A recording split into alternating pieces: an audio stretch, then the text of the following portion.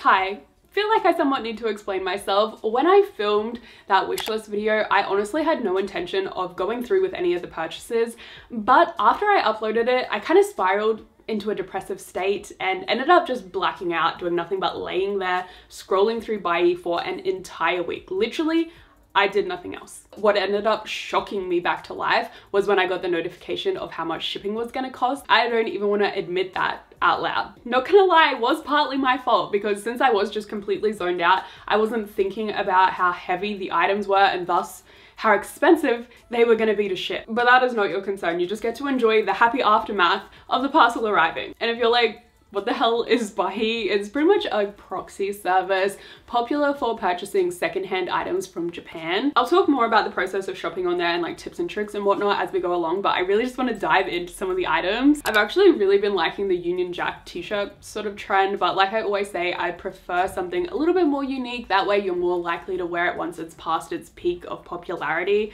which is why I thought this was the perfect option because it doesn't scream Union Jack immediately, but the graphic is kind of arranged in that way, and I really liked the bleach wash of it. And I mean, come on, this 100% looks like something that Nobu would wear in Nana, so I was instantly sold. And I'm not gonna lie, it does smell like washing powder, but every now and again you get this light undertone of cigarettes, which I feel like typically would bother me, but for some reason it's just adding to the authenticity of the narrative that this belongs in the Nana universe. The tag is RNA pre-DNA incorporation alternative RNA ink, which I'm not actually familiar with the brand. Typically, all I do is search brands that I know. So I'm guessing the caption had similar search terms such as Nana, hysteric glamour, stuff like that. The other graphic tee I picked up was just this X-Girl long sleeve with the strawberry graphic. I don't think this one is too old. I want to say that it was actually in store at the same time I was in Japan and bought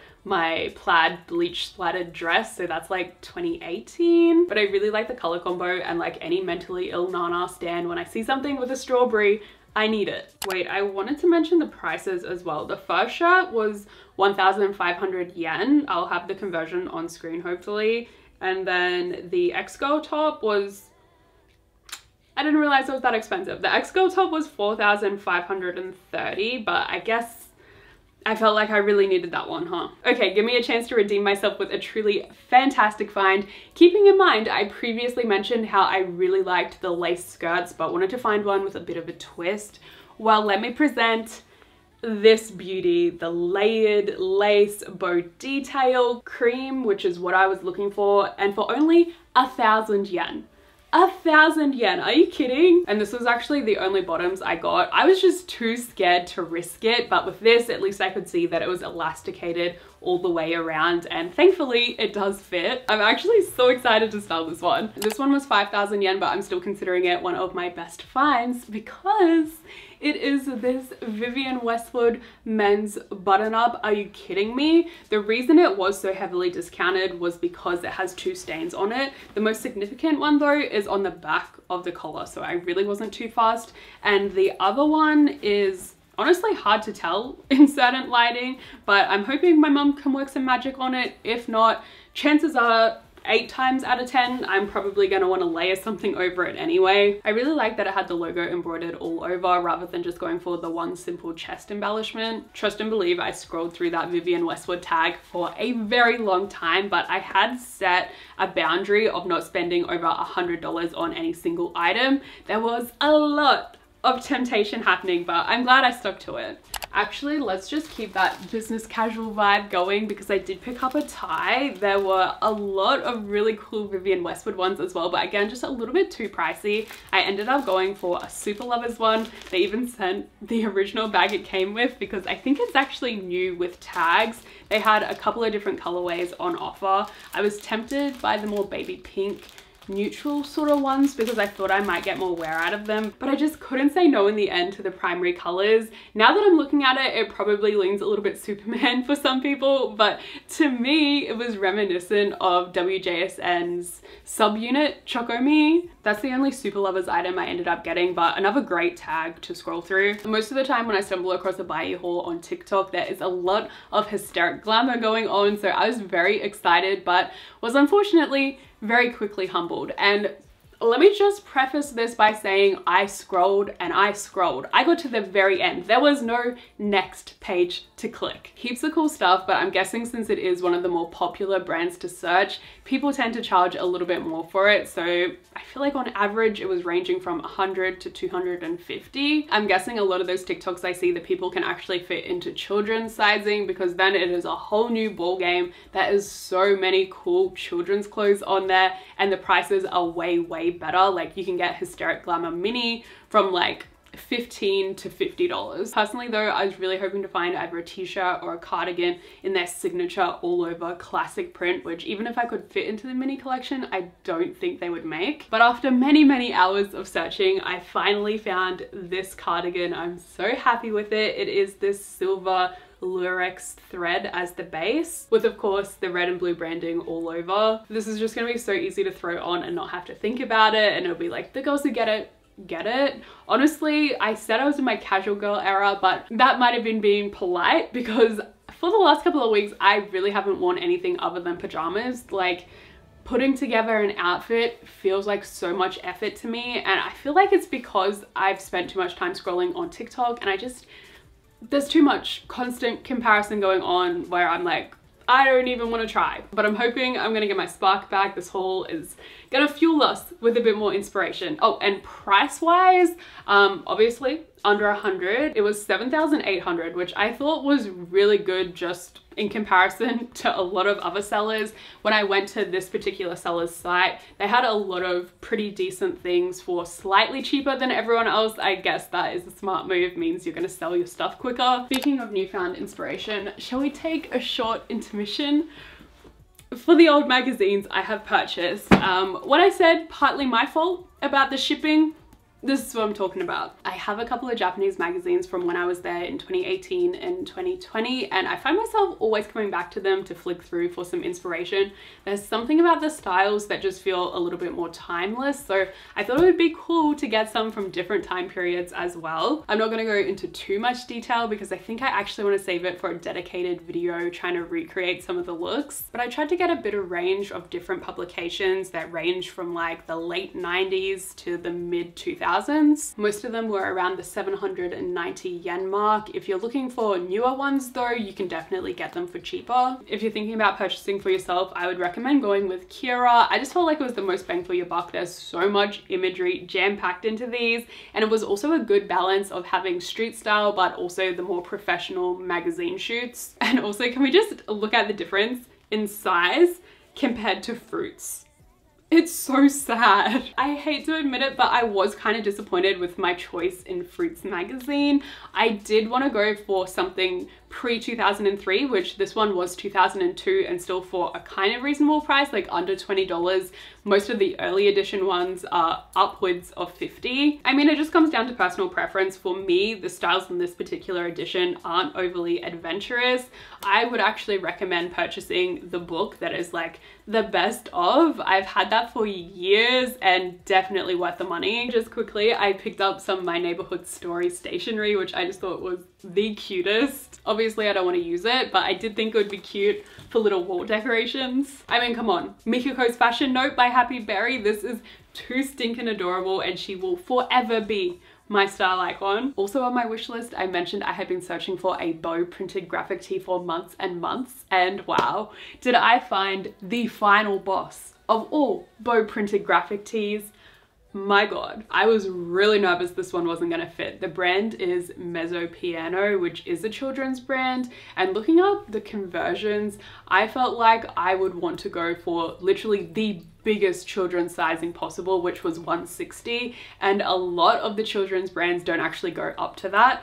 But because I fell in love with the print so much, I was like, okay, let's just risk it just for this one item. And it was a size 140, but thankfully it fits just like a fitted baby tee sort of style. It kind of reminds me of something you would see from By Bambi. Actually, the only thing that ended up not quite fitting was this plaid dress, which was such a shame because I love the style so much. It's not a children's size that I was trying to squeeze into or anything. The brand is CDS. And I thought if anything, things wouldn't fit me around the hips.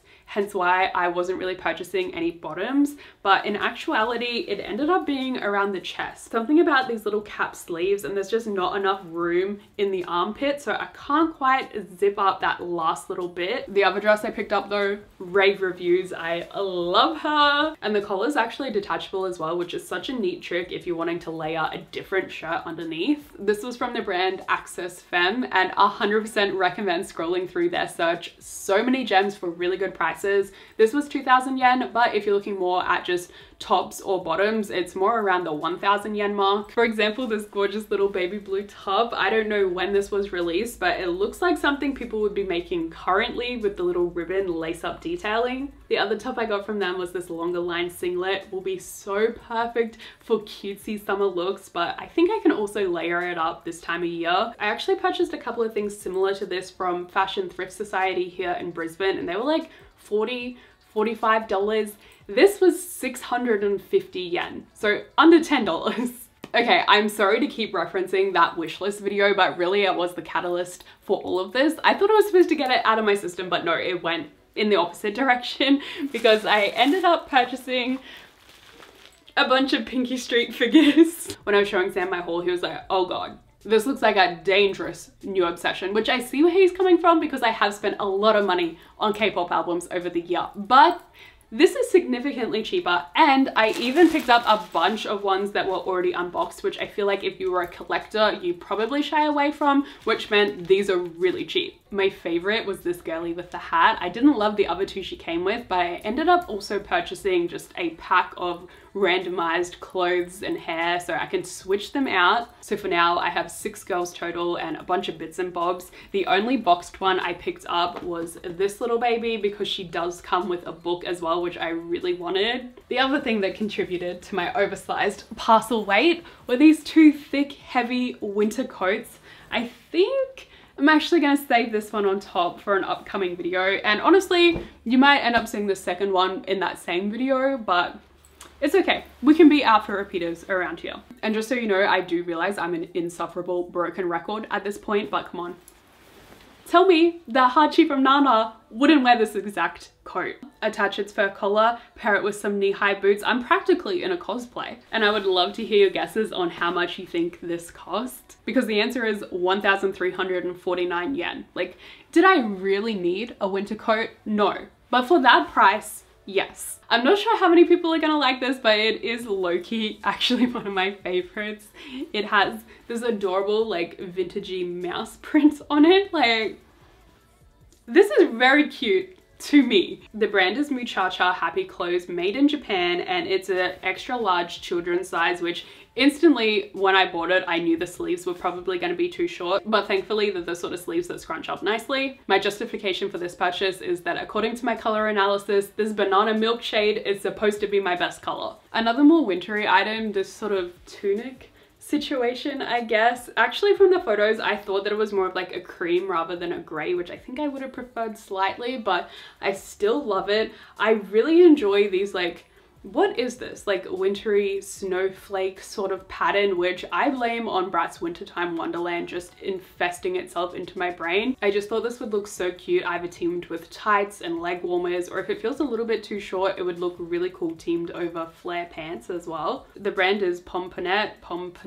I'm not too sure. I do think that they're mostly children's clothing, but this was in the 160. And although the style has been living in the back of my head forever, I've actually been actively hunting it down this year ever since I saw this SM Town performance where Winter was wearing this set from Sculptor. Obviously not the same, but I am convinced this will satisfy that urge. At first I was a little disappointed that I wasn't having any luck with some of the more iconic brands you see in all the buyee hauls. I already mentioned some of them were too expensive, but other ones just having a lot smaller size range, like Daisy Lovers or Angel Blue. And when you do see a couple of things in my size, I was like, I'm not in love with it. I would just be buying it for the sake of getting something from that brand, which seemed silly. I'm really happy with all the choices I made in the end. And keep in mind, you can actually pick up other like miscellaneous goods from those sort of brands. Like I got this set of Daisy Lovers glasses. They're so cute. Obviously very small if you want glasses bigger for drinking. They still work for a cute little decoration. I was very close to purchasing the infamous Angel Blue McDonald's collaboration clock. Like,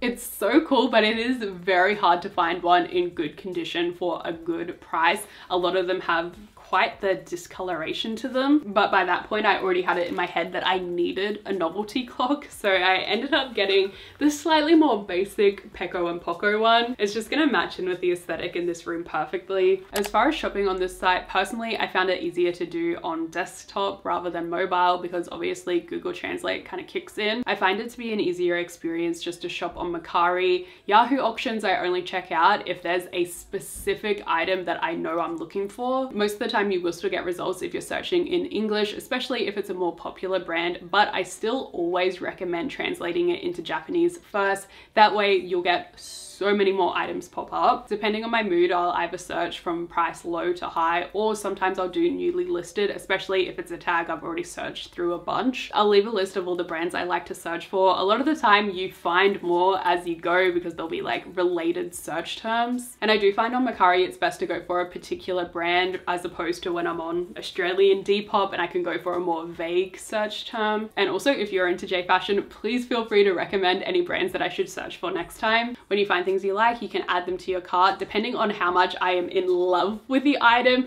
depends on if I let it sit in my cart for a while while I'm browsing other things, or if I want to purchase it immediately because I know I'd be upset if someone else snatched it up. Obviously, since they're from all different sellers, you don't have to worry about waiting and checking out all at once. You'll notice that there is a buyee fee for their service, but there is also an additional plan fee, but you can actually switch that to be 0 yen. It just means that you won't have like shipping insurance. But honestly, if you're buying a lot of things, that 500 yen is really gonna add up. So for me, I was like, I'm just gonna risk it. 0 yen is fine. From what I've heard, that's what most people do and no one really ever seems to have an issue. But with that being said, I would actually be interested in trying different Japan shipping services because I've heard there's others that have less fees than buyee, but I guess just aren't as popular. So if you guys have any experiences, let me know your thoughts. So once you've made your purchase, it's not sent directly to you, it's actually sent to the buyee warehouse and they store them there for free for up to 30 days, I believe,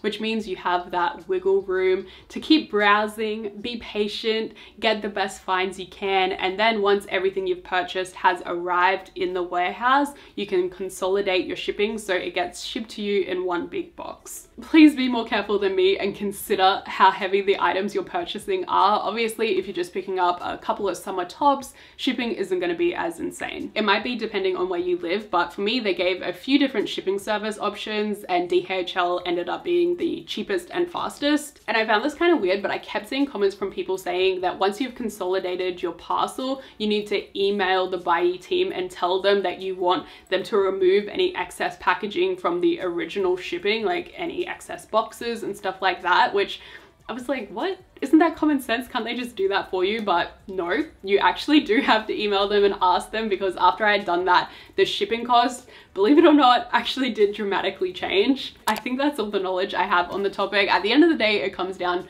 to patience, because that's kind of what had put me off buyee in the past, because you don't get like quick search results of exactly what you're looking for. You really do have to dig as though you literally were in the thrift store. But if you're into J fashion styles and have some time to set aside, I do think it was worth it in the end, at least for me. You'll be seeing a bunch of this in upcoming videos, but let me know what finds were your favorite, and hopefully I see you really, really soon. Bye!